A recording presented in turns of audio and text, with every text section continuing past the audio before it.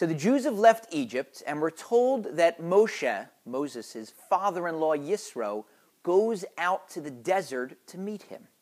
Rashi, the great commentator, points out that that is an unnecessary detail, it would seem. We know exactly where Moshe is. So why does the Torah have to tell us that Yisro is going out to the desert? So Rashi explains that the Torah is praising Yisro because he was living amidst worldwide honor. He had everything. Honor, wealth, fame. He was the high priest of Midian, but he left all that behind because his heart inspired him to go to a desolate place, to the desert, to listen to words of Torah. For us, that's a recipe.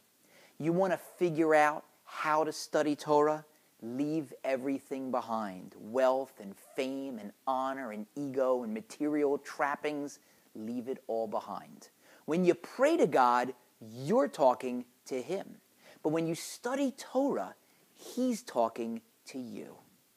One of the singular pleasures available in the world, and if you haven't availed yourself of this, it behooves you to do so, is to go out and meet, even if it's for a brief meeting, one of the great Torah sages.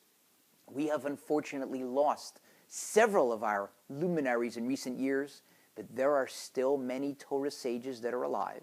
It may require a trip to Israel, may require you to go to Jerusalem or to Bnei Brak, but I guarantee you the experience will be worth it. And what's so striking in almost every one of these instances, if you go to meet a gadol, a Torah luminary, is just how Spartan and how modest their surroundings are, how humble their homes are. Someone once visited a great sage many years ago, and the visitor was very wealthy. And he said to the sage, I just don't understand it. How can a rabbi who's so famous, who's such a big man amidst the Jewish people, live in such poverty, such modest surroundings? And the rabbi responded, I'm just passing through here. That's all I'm doing here.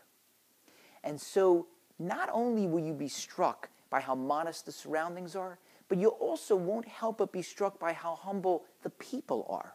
When you're talking about our great sages, you're talking about fellows who have the entire Torah and the Talmud and the commentaries at their fingertips. You're talking about minds that are as close to computers as human minds are going to get. If they weren't in the rabbinate, who knows where they'd be? Captains of industry, inventing cures for diseases, winning Nobel Prizes. But they're where they are because the Jewish people need them in their roles. But you'd think that somebody with that kind of a towering intellect could have a little bit of ego, a little bit of hubris. But the opposite is true. They're the most humble people you'll ever meet. And it makes sense if you think about it. Because the more you get into the mind of God, the more you study Torah, the more you appreciate the distance between the human and the divine, and the more humble you become. And so it's not counterintuitive at all that Moshe in the Torah is described as both the only person who ever spoke to God face to face, and also as the most humble person who ever lived. I once took a friend who grew up in an area with very, very few Jews and had very little Jewish background, who certainly never met anyone like a great Torah sage, to meet a great Torah sage. And he went in. It was a brief meeting. They exchanged a few words. They shook hands. The Torah sage gave him a blessing. And when we walked out, my friend had this mixture on his face of shock and awe. And he asked me the following question. In that apartment, were there spotlights? I said, what are you talking about? There were no spotlights. There were regular lights. Why do you ask that? He said, I'm telling you, that man was glowing. And I explained to him, don't be surprised. That's the light of Torah.